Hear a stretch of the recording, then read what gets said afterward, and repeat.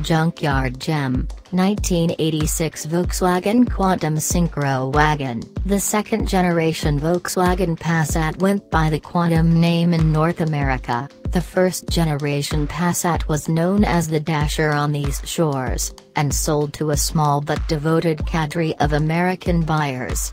Here's one in a Colorado self-serve wrecking yard after a 31-year career in or near the Rocky Mountains. All Quantum Syncros sold in the United States came with the 5-cylinder Audi engine.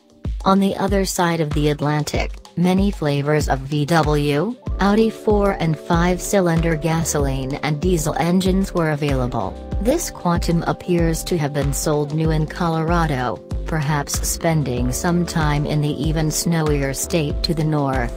Colorado wrecking yards are excellent museums for fans of low sales volume 4 and all-wheel drive 1980s vehicles. From the Camry All-Track to the Tempo all-wheel drive, these things tended to be finicky and fragile, at least by the standards of maintenance-averse American car owners, so I was not shocked to find the odometer reading an average of just under 5,000 miles per year for the car's lifetime.